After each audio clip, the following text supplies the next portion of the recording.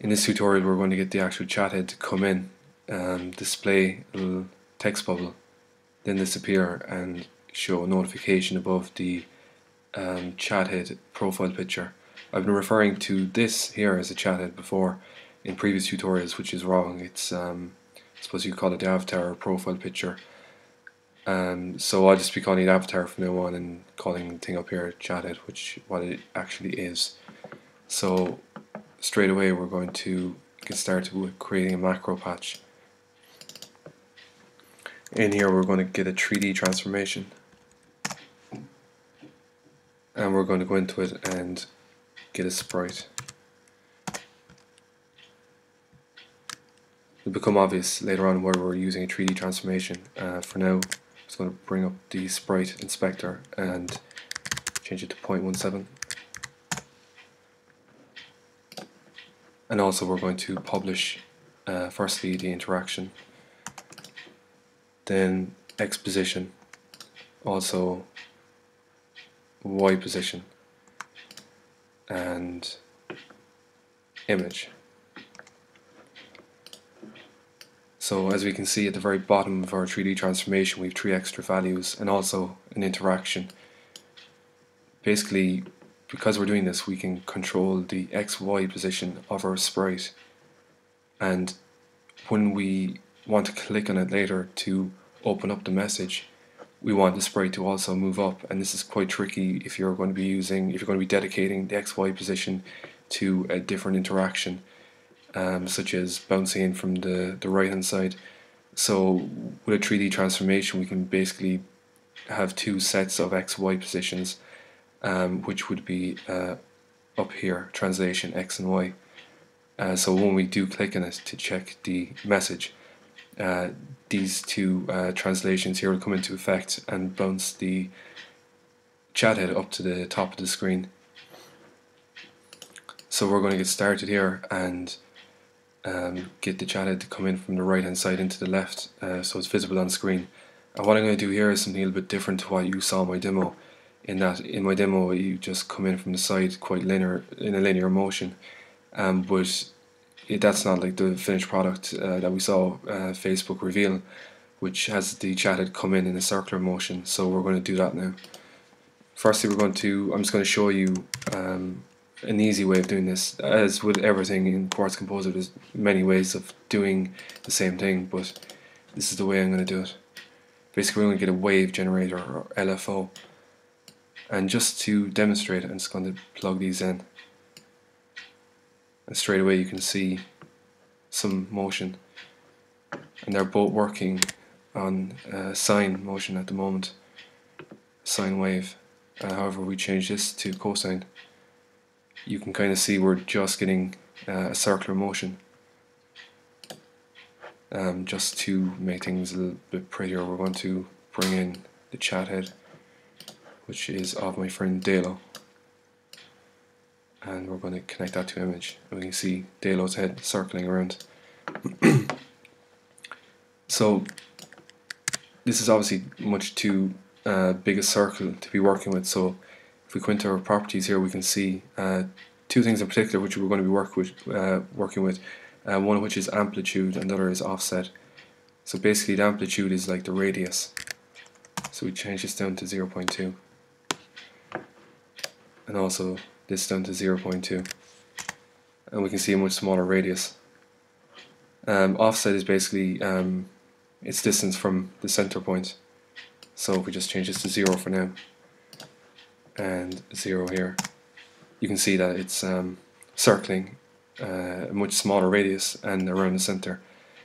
And of course if you want to play around with it, you can see that you could do something with maybe orbiting planets or something with a similar method like this.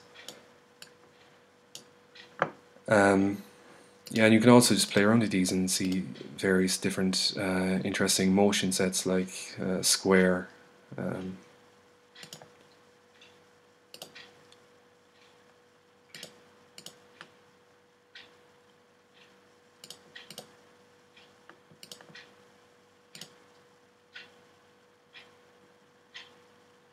That's probably more of a square than the triangle, but there we go.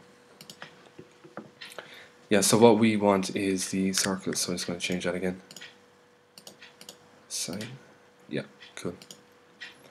I'm just going to unplug that for now. I'm also going to get a keyboard.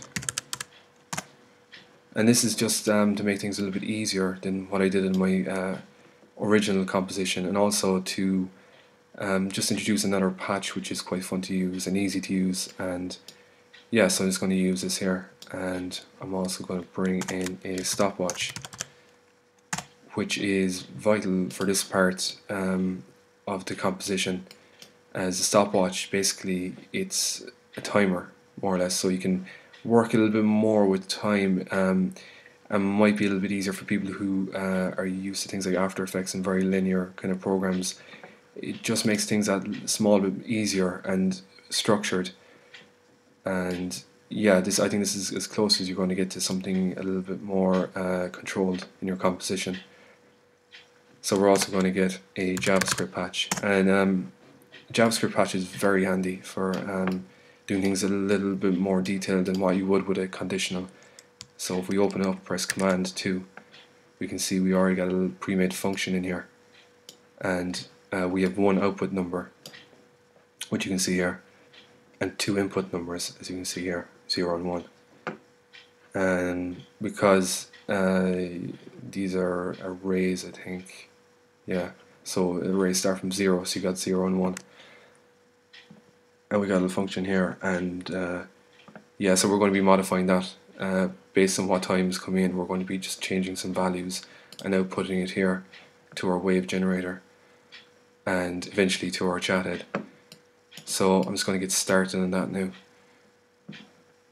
So we're going to use the up arrow key to start our stopwatch, and we're going to put our time into the input of our JavaScript, and we're just going to open this up, and basically our input of our input 0 is basically our time. So what we're going to do is, when this is pressed, it's immediately going to start the time. So if this is basically all I use in the JavaScript patches is if statements, just to check. Just going to copy this to make it easier. Actually, copy this one. There we go. And if input 0 is less than or equal to 0.5, our output is going to be the same as the input. So basically, as long as the stopwatch is under 0.5, it's going to have the same output as our input. So basically, the time, it's going to use the time until it gets to 0.5. So the stopwatch is going to be used until 0.5 and the values are going to be passed through. So we're just going to connect that. Actually, sorry, first of all we have to change our time base. So basically the time base means that once we start this composition, the LFOs kick in. So the time base is the parent. So the parent being the composition, and once we do kick it up and start it, the time automatically begins with this. So what we have to do here is the time base and change it to external. So the time base is being, or the LFO is being started by another patch essentially, instead of being automatically started by the run of our composition. So we're just going to change the time base to external again, and we're going to connect that to here, connect that to here, connect to X position, Y position, and if we press up, as you can see, it started a little semicircle. And we have to modify this. So what I'm going to do is change some parameters here. First thing, I'm going to change the amplitude to 0.29 and the offset to 0.57.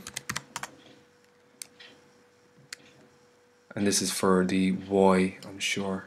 Yeah, so for the Y I'm going to change it to amplitude to 0.2, it's going to stay the same, and offset to 0.287.